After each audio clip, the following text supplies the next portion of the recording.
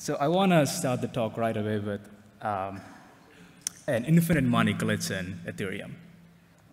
So what if I told you there is a contract on Ethereum that actually lets you deposit Ether in it, and later on you can actually withdraw whatever you deposited. Sometimes you can withdraw more, sometimes you can withdraw only less. But at no point in its lifetime will the balance of this contract ever go down. Would you believe me? How many people think that this is impossible? Raise your hands. Seems like a lot of people think that. But turns out, would you believe me more if I told you there's $50 billion in this contract right now? It has 8 leading zeros. And if you look at the contract on Etherscan and see how it was deployed using a Tornado Cash funded wallet.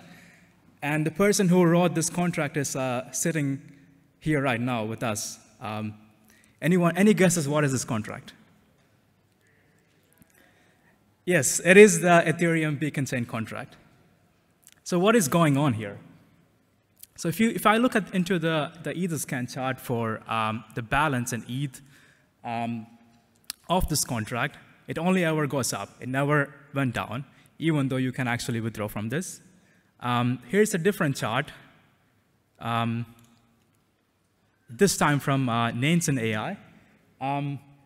You can see that the balance actually goes down at some point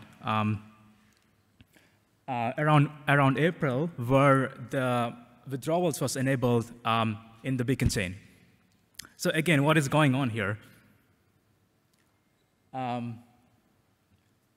So the withdrawals are actually processed on the Beacon chain rather than on the proof of work chain rather than on the execution chain from the contract. And the Beacon chain simply just gives you the ETH without really changing the balance of this contract. And this contract only stays as this black hole, which lets you deposit ETH and run a validator, and nothing else really happens. So here is an infinite money glitch. You deposit 32 ETH into this contract, you run a validator for however long you want to, and then you withdraw 32 ETH. And all of a sudden, you just increase the balance of the deposit contract by 32 ETH without really without out of nowhere. I don't know how to profit from this, but yeah, there you go. So why is this a big deal? It's interesting because calculating the total supply of ETH is a very difficult problem. In case of Bitcoin, there's a very nice way to show that it can only be at most 21 million. But with Ethereum, it's not that easy. There are contracts there are accounts like 0xDead, 0x0, which people use for burning ETH. Would you actually consider the ETH in these accounts to be part of the chain? If you think about it from the protocol point of view, you actually have to consider this to be part of ETH in the chain. Nothing is truly burned if you just send something into 0xDead. So if you try to compute the total amount of ETH in Ethereum protocol, so what you can do is at the beginning, you can look at how much ETH was at the genesis, and then you can look at how much ETH was generated on miner rewards. The EIP 1559 actually introduced a way to properly burn ETH for the first time in the protocol. This was ETH that, unlike sending into a wallet like 0x0 or 0xDead, this is actually removed from the protocol. This is ETH that you spend on the base fee. But then there was the Beacon chain as well, which introduced more emissions to the validators, and also slashing. Turns out, and there was the merge, which actually merged the proof of work chain and the Beacon chain. And this introduced this exception that the balance of the deposit contract only ever goes up. You can never make it go down. So you can't really look at every single account on Ethereum and just add up the balances, because then you're double counting this the ETH that you withdraw from the beacon chain. So the moral of the story is tracking the supply of ETH is pretty hard. You have to work around a lot of these exceptions. So yeah. So what is this talk about? I want to talk about a lot of quirks in the EVM. I want to talk about some of the design mistakes. I mean, these are subjective things. And some of the history behind it. There is often a real reason where somebody thought some design was good at some point and then later figure out maybe it's not so good anymore. I want to start with return data copy. It's a very important instruction in the EVM. This is what enables proper dynamic data types in Solidity. Without this, there is no dynamic data types. Very, very underrated instruction. So let's think about what happens when there is an out-of-bounds access in EVM in general. If you look at memory, if you read from an offset that's beyond whatever is the current allocated memory, which is M size, you actually get 0. An out-of-bounds access in memory works as if there was nothing. If you look at call data, you can do a call data copy of a region that's out of bounds for call data, and it assumes as if there was nothing over there. You would get values, you would get zeros. The same with call data load. If you read a call data load from something about call data size, you get 0. However, with return data copy, it's different.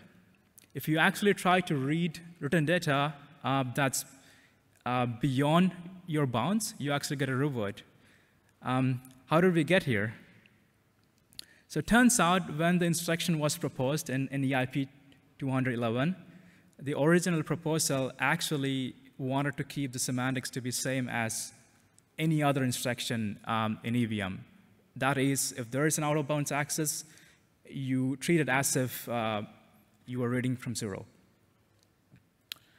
However, there was a suggestion by Nick Johnson from ENS, and he basically suggested, oh, this should never happen. I mean, reading from out of bounds should be a reward anyway. Why don't we just reward? And this was in turn implemented in the EIP. So the EIP was implemented mainly because of the suggestion, and let's see what happened because of this. Turns out this was the cause of a bug in the Solidity compiler. I will try to explain what happened. So Solidity has an optimization step which allows you to remove unnecessary writes to memory. So if you can figure out that there was a write to memory and you never read from this memory location, you actually can remove this write because you can say yes. But it's not that easy anymore with return data copy. You also have to check if there was an out-of-bounds access. And any other instruction doesn't have to, you don't have to do this check for any other instructions. And Solidity at some point did not do this check. And there was this optimizer bug where you can remove, the compiler can remove a return data copy, even though it might actually revert. Of course, this case is very hard to happen in real life because in most cases, the value of size here would be return data size, so where a reward is actually impossible. But I just wanted to give one example of a bug caused by this exceptional behavior. And if you look at Go Ethereum as well, curiously enough, the return data copy and the return data buffer is actually involved in a lot of EVM bugs over there.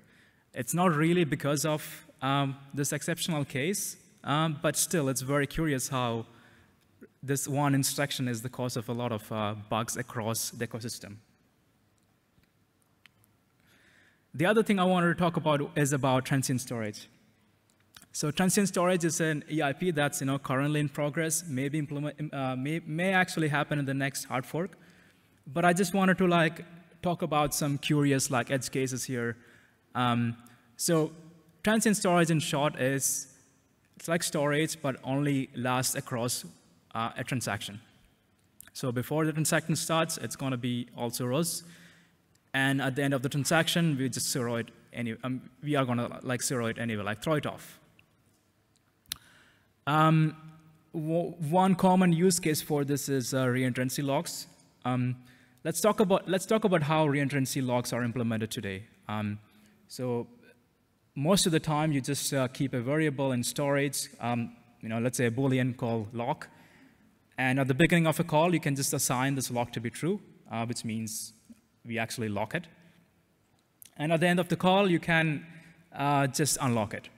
And before anything happens, you can just say, you can just check if it's already locked, and if it's already locked, you just revert. And this actually prevents any reentrancy. But this is actually not how it's implemented because of gas. So instead of going from like 0 to 1 to 0, you actually go from 1 to 2 to 1, and 1 being like the unlock state. And when you deploy the contract, you start by initializing this variable to 1. This is because of like some changes in like some issues with the gas refunds that make the second one more optimal in practical cases. But there is one foot gun here, which is if you actually forget to unlock, you have a contract that's now in deadlock. You cannot use the contract anymore. Your contract is stuck. So how does transient store help here? So you can actually implement the same thing, but with using transient storage.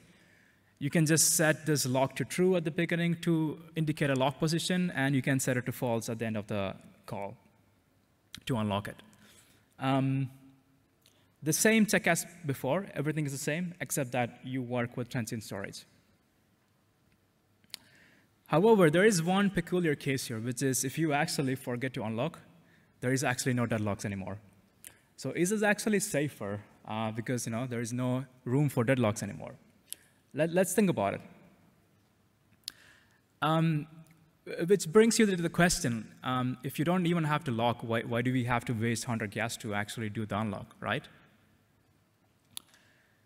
This brings us to like the question about safety versus gas.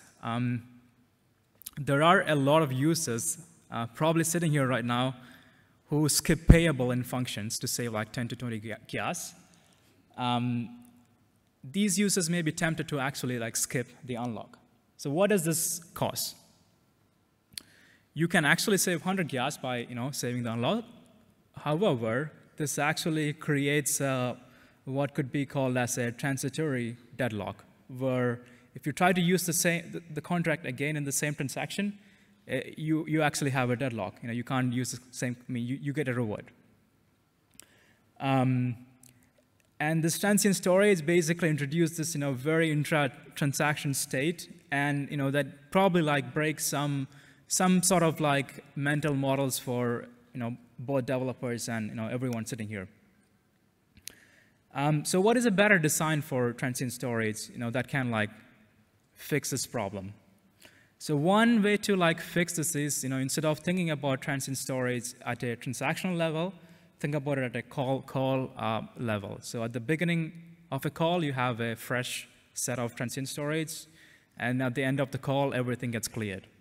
And in my opinion, it's a better design because you actually don't have to unlock by design. It's a way cleaner way to think about this. And a lot of the invariants you think about can remain as is. There is like no notion of intra-transaction deadlocks. Yeah, that's it about transient storage. And I want to do one last thing, which is like a pet peeve of mine. If you do any like EVM tooling, this is like one thing that has probably like beat you at some point. It's about the order of operations and shifts. So almost every operations have a pretty common order, which is if you look at division of xy, it's x divided by y. However, if you look into shifts, they actually have the opposite order. If you do a shift of xy, you actually are doing y shifted by x. Why is that? This was actually designed to save gas. How does it actually save gas? let's look into it. So in Solidity, when you write an expression like f divided by g, most of the time what people expect is to evaluate it from left to right. I'm talking about the side effects of the function, not really like the operator precedence. That's of course would be valid as in like any other language, but the side effects, if f and g can have side effects, most people expect it to f to happen before g. However, if you actually implement it this way, it's actually less efficient because you need an extra swap instruction to put the arguments in the correct place in the stack for the division operation. So shifts were actually designed to prevent this. Well, if we had to redesign EVM all again, you probably can swap the order of every single instruction. But shifts was particularly designed to prevent this one issue. This is like the only instruction with this opposite order. And if you have built some kind of tooling, this is something that you have encountered in the past. You have spent hours trying to debug something only to realize that the order of operations were the opposite. Just one other quirk. So what do we take away from all these things? Designing the EVM is very hard. There are so many different users. There are people who build the compilers, people who build tooling, people who build VMs like Ethereum and other clients, people who build tooling like Foundry, people who write code, people who want to optimize code, people who want to optimize for safety. So having something designed for all of these people is very hard. Yeah, just think about it much more deeply before when you see a new proposal. That's my only takeaway from this.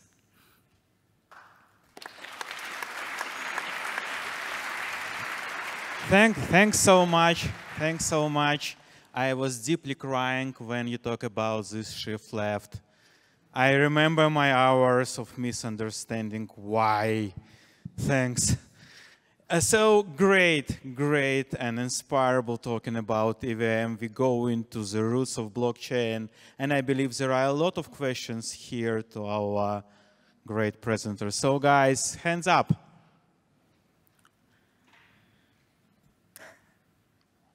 There.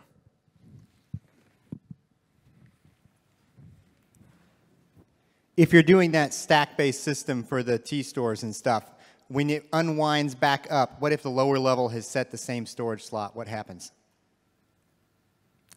I have to check the IP. I don't know. Okay.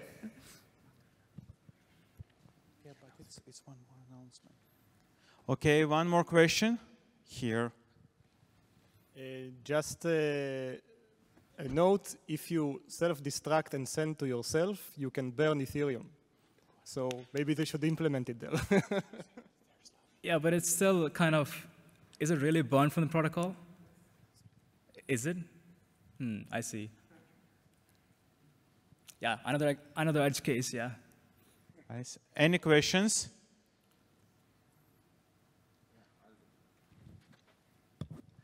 So I guess as we go further into the blockchain world, right, do you think EVM will take inspirations from something like introducing a heap and like ASLR or more security into the VM design, like how in the traditional world VMs have these? So what are your thoughts?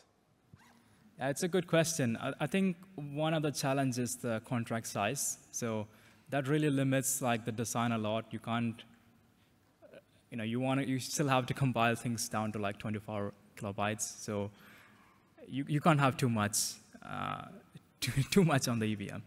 It still has to be somewhat small. Maybe if we can restrict some of the contract size issues, you could have complex constructs. But yeah, without that, I think very complex constructs that require a lot of bytecode may not be a good idea. Why limit the contract size? Yeah, because then you have to think about the performance of the nodes. There are some people expect every transaction to be executed in a certain amount of milliseconds, and if you don't have this invariant, then you either need more you either need to like increase the compute requirements for a node, which is very low right now for Ethereum. Other blockchains don't have this. So yeah, that's one thing. EVM was sort of designed so that anyone can run a node. So this invariant may not actually hold true with more complex things, bigger bytecode sizes and all. Yeah, perhaps. One more question there. Yeah. So about the out-of-order, out-of-bound rate, right? I agree that it's bad to have inconsistent, in a standard. But what to do, right? If we suppose we are allowed to design another version, do you think we should just maybe make it consistent? Second, should we just make it as exception? I don't feel like rate out of bound that give you a 0 is a nice solution. But really like 2 questions: what should we do, and what will be the option? Yeah, I think consistency is very important. So if you're designing things from scratch, like keeping it consistent is very important. Like either way. But I personally like the non-reverting case.